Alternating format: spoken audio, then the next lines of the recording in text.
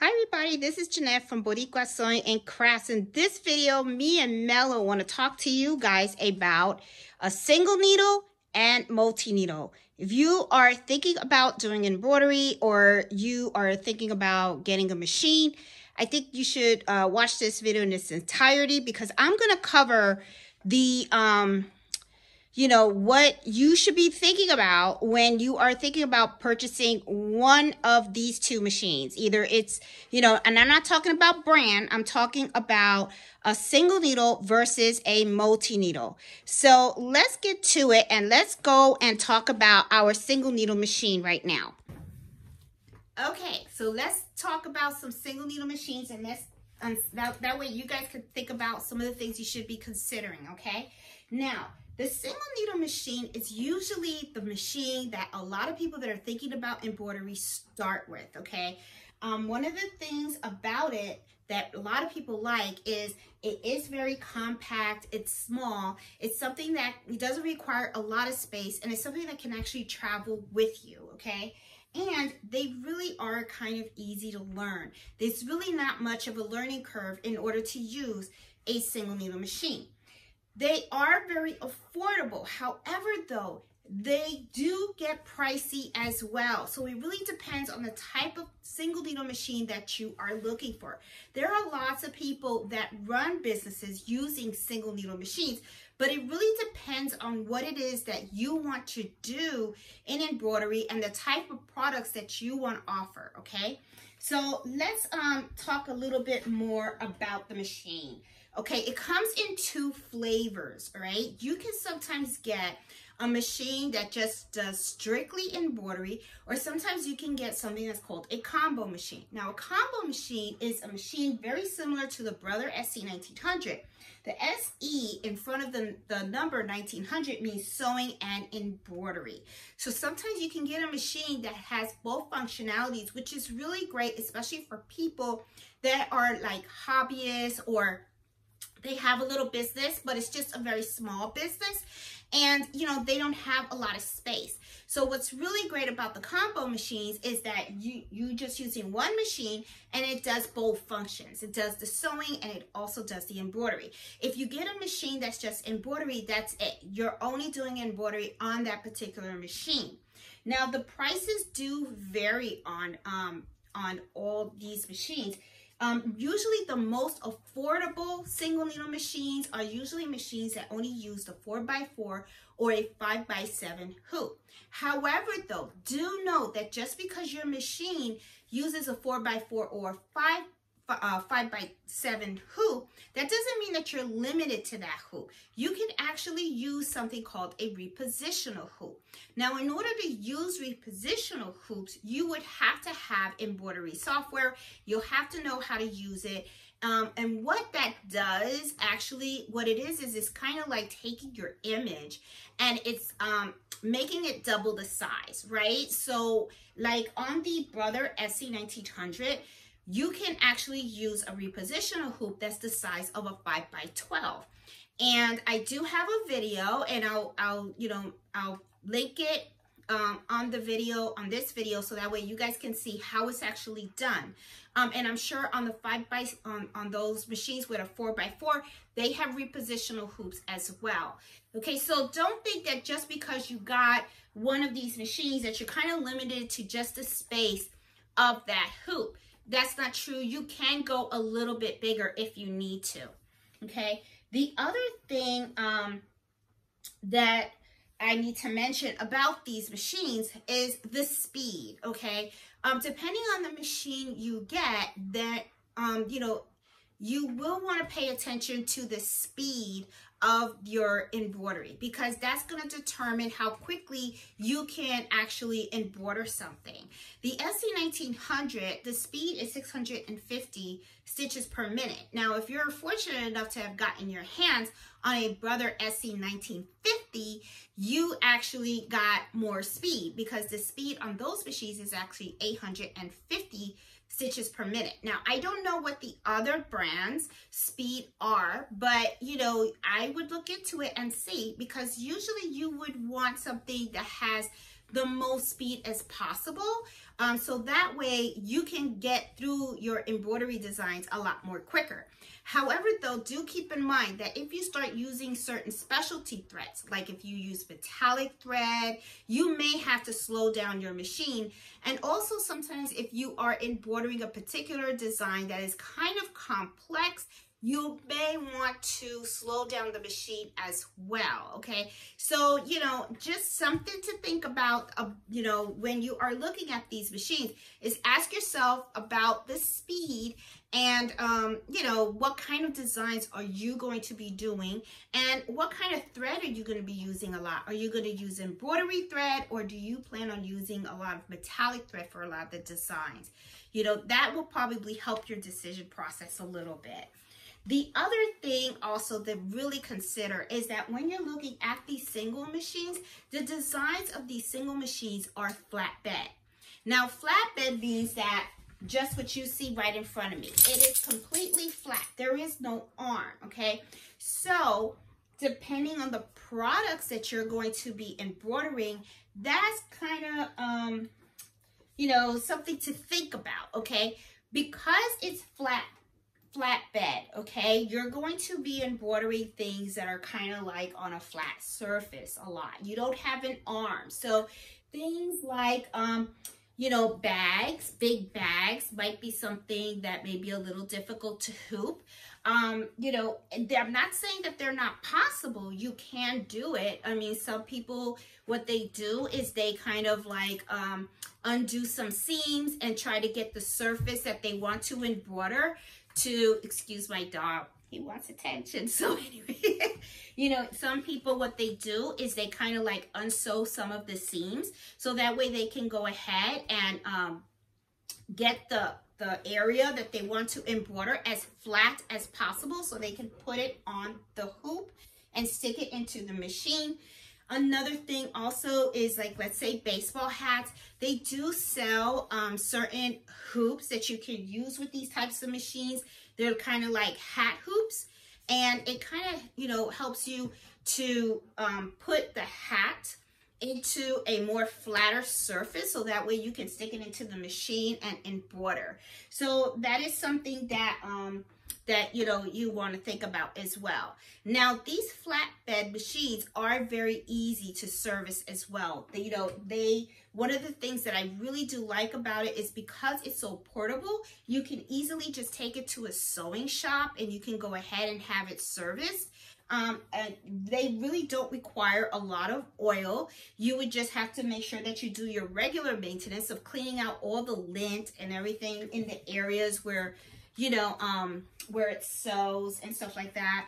But, you know, other than that, it's really cool. Now, another thing that I do want to caution you, like in the beginning of this video when we were talking about price, I mentioned to you that some of these machines, they can be very, very affordable, especially if you're looking at the machines that are 4x4 or 5x7s.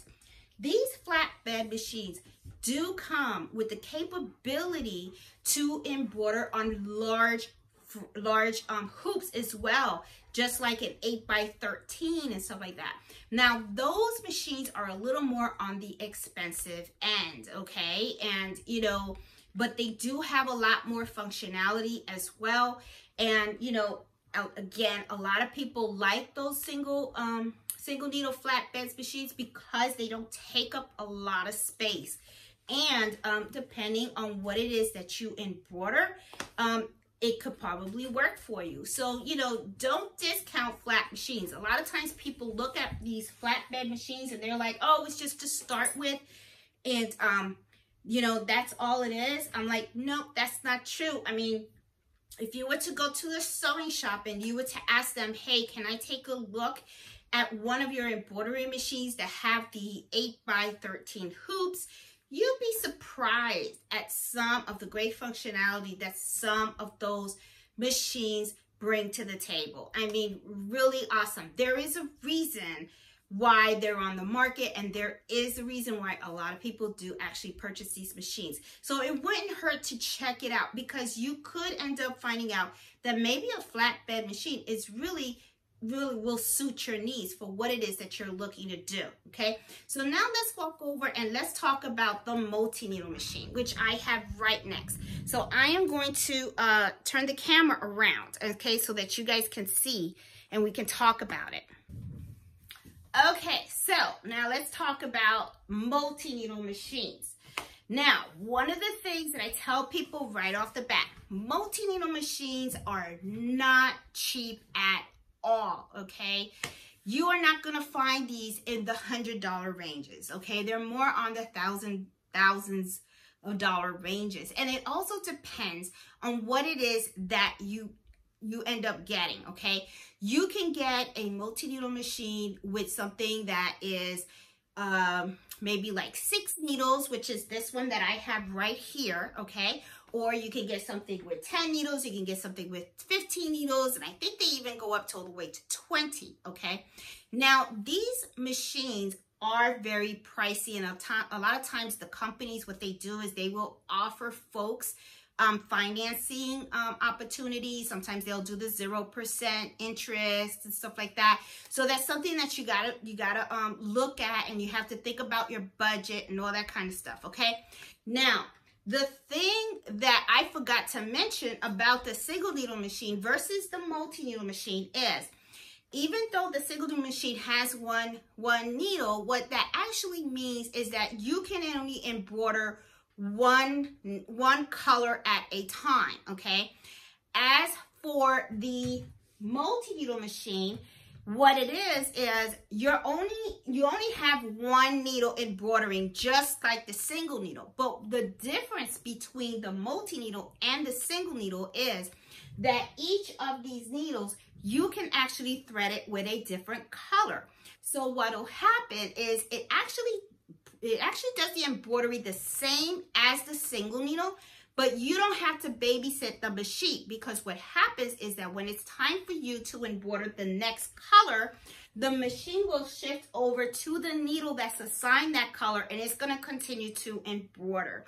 As for if you have the single needle machine, you're going to be sitting at the machine, and then what will happen is when it's done stitching out one color, then it's going to stop, and then you have to rethread the machine with the next color, and then press go, and then have the design, the machine complete the embroidering of that design. So that is really the big difference. A lot of times, people kind of think, oh, they have this misperception that they think that a whole bunch of needles are embroidering at the same time. No, you are still embroidering one needle at a time. The real big difference is that you have already assigned a color per needle. So when you start to embroider, what will happen is it'll start embroidering the color white, and then it'll go embroider the color black and red and blue and so on to whatever color you put on here, okay? Now, the other thing about multi-needle machines is they are more complex machines. Now, I'm not saying that they are so super hard you can't learn them. You can learn them. I have been using multi-needle machines for quite some time now. To me, I did not find the learning curve to be a big deal, but just know there is a lot more moving parts. And because there's a lot more moving parts, it's just different. It's not like a regular sewing machine, okay? And these multi-needle machines only do one thing, and that's embroider. They don't sew. However, though, people have been known to buy certain embroidery files that have like quilt patterns and stuff like that. And they do have certain things out there like in the hoop designs where you can actually make bags and make little projects inside a using an embroidery machine. But those in the hoop projects, you can actually do them on a flatbed machine too, on a single needle machine too. These are not things that you have to have a multi-needle machine to do. Now, what is really the big difference to me between a single needle and a multi-needle? I'll show you right now. It's this arm. That to me is really the juice that really makes the multi-needle machine really kind of stand out between a flatbed machine. A flatbed machine, like we were saying before, it has that flat surface, so sometimes it'll make things a little difficult to embroider. Because this has this arm, okay, it's going to be a lot easier for you to hoop bags, okay, hoop shirts, and things that, you know, you can just let it just lay out and it'll just embroider on this flat surface, okay? So if you watch some of my videos and you see how I embroider like laptop cases, they have different types of hoops and frames that you can purchase with your multi-needle machine to make embroidering certain items much easier, like laptop cases, like bags, duffel bags, even shirts, and all kinds of stuff. If you have an item that is pretty easy to hoop, like let's say you have a business of just selling kitchen towels and dinner napkins, to be honest, a flatbed machine would work just as well, but it really just also depends on how fast do you have to, you know, push those products out, okay? Because speed can be an issue. These multi-needle machines are faster, okay? They sometimes go as fast as 1,000 stitches per minute, and they can actually go up to 1,500 stitches per minute, and I think they might have some that actually go faster, I'm not sure. But these are the home based you know, embroidery machines that I have. They do have commercial machines out there where they have the arm that is probably a little slimmer, and you know, sometimes they have, you know, little different functionality and stuff. And that's the other thing too that you have to look at when you are looking at not just the single needle machines, but the multi-needle machines as well. The functionality, okay? Does it scan? Do you need additional software? Do you need additional external equipment like a laptop or something like that? What is the operating system that the machine is going to work on? My biggest thing always is the support, okay? That is one thing that I always tell people, especially if you are looking to buy a multi-needle machine. Because of the cost being so high of owning one of these machines, to me, I always compare it to like buying a car. And the thing is that a lot of times people come out and say, well, this brand is really great. Well, that's awesome. But the thing is, ask yourself the question, is this machine going to be working as good as today as it is going to be working within 10 or maybe 15 years from now, okay? And what type of support are you going to be getting with that type of machine? So one of the things that I always tell people whenever they ask me, because I don't really recommend any type of brand to anyone, because every type of embroidery company has its own specific flavor when it comes to embroidery, okay? They have their own functions and all that kind of stuff. And it's like, you know, you really have to take a look at all of the machines and see what they offer. What can you do with these machines? Is it something that, you know, you can use today? And is it something that maybe can grow with you in the future as well? And also ask about the support. The support is so important. A lot of times when you buy something new, you're gonna get a lot of help in the beginning, especially when you're in the process of actually purchasing it, okay? Because you're gonna want, you know, you gotta remember, people want to make that sale. They want to sell you this machine. So they're going to tell you, you know, what you kind of want to hear, I guess, you know. So the thing is, you really have to do your research. And that is one thing that I really strongly recommend. Talk to people that didn't just buy the machine, but have owned the machine for a couple of years. Ask them about repair of that machine, you know, what went wrong with it? How did they able to get support to getting the equipment repaired? How much did it cost them? Okay, because you got to remember, you know, it's not that the companies don't want to support people. It's just you can't do it free all the time, right?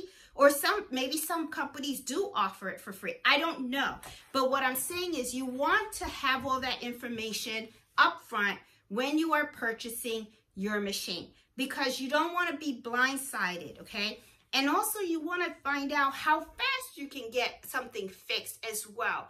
You know, do they have someone that's local that you can call and set up appointments so they can come quickly? Because especially if you're using a multi-needle machine to run your business, the last thing you want to do is for your machine to go down at your busiest time when you're in the middle of working on a big order, or maybe, you know, this is the season, like Christmas is coming up right now. And if something happens to one of these machines while you are trying to fill all these orders that are coming in, that's stressful. So you want to make sure that you can get the support that you need when you need it. So guys, this is just a quick video that I wanted to put out there for all you guys out there that are looking at embroidery machines and have questions and concerns about all of them. You know, because I get this question a lot. They're like, oh my God, what do you recommend? Like I said, I recommend you do your research and you do it thoroughly. Talk to people and talk to people that own them. And please try not to, and I'm not saying, you know, well, I don't want to say don't talk to them, but what I'm saying is always know who you're talking to as well. You got to remember some people, you know, they are sponsored by certain companies, and a lot of times what they, you know, they can't say anything to you if something is going wrong with their machine. You don't know that, right? So sometimes you really have to watch where you're getting your information from, okay? So one of the things that I like to do is I like to people that have no bite in the game. You know, I mean, they use their own money to purchase their own equipment. They did not get anything free. They don't, you know, they don't go around and push the products or anything. They're just a regular customer who have used it. And I'm talking to someone who didn't just buy the machine. I'm talking about somebody who has owned the machine for more than 5 years. You know, that to me would be a great resource to use to get an opinion, you know, so that you can get information about repairs, support, you know, how has the machine grown with them and their business, you know, the type of quality of stitches and stuff, and even ask if you can try out the machine. Another thing that I recommend too is when you go, you know, when they have these expos where all these different brands of machines go out there, go there, visit them, talk to them. I'm not saying, you know, but understand they are salespeople and stuff. But the thing is, it is a good place for you to at least start gathering information about the types of, you know, financing that they have available, and also talk, you know, to talk to them about the new machines. Because you got to remember also, when you get the advice of someone who has owned the machine for quite some time, okay, I am sure that since they bought their machine, they may have a new line of machines, okay? Because a lot of these companies, what they do is they upgrade their machines. They make their machines better, faster, more efficient and stuff like that. So they might not have the latest model that they're using. So when you're talking to them and you're asking them questions, you're really asking more. So it's about like the support that you're going to get, the reliability, you know, more, you're kind of more trying to get information on the company's reputation and how it treats its customers, okay? When you go and you meet with the salespeople at these expos and stuff, what you're trying to do is gather the information of the latest lines that they have. And, you know, at these expos, they don't just have representatives for the single needles. They have them for the single needles and the multi-needles, okay? I recently went to a show and quilt expo, and they had multi and single needle machines on the floor. And that was like the most awesome opportunity for anyone who is in the market to actually go. You got to go in front of the machine. You got to sit in front of it. You got to try it out. You got to ask all the questions and stuff like that. That is really, to me, the golden place to get all the newest and greatest information about any type of machine that you're thinking about getting. So guys, that is it for this video, and I hope you like it. I just wanted to do a quick one for you. If you like this video, please give me a thumbs up. And if you like all the information that I share, I definitely do share more. I host Embroidery Happy Hour every Friday at 8 o'clock Eastern Standard Time. You are so welcome to join us. And I hope you do, and I hope you hit that subscribe button, and I will see you later. And have fun and sewing, and have fun embroidering. Talk to you guys later. Bye.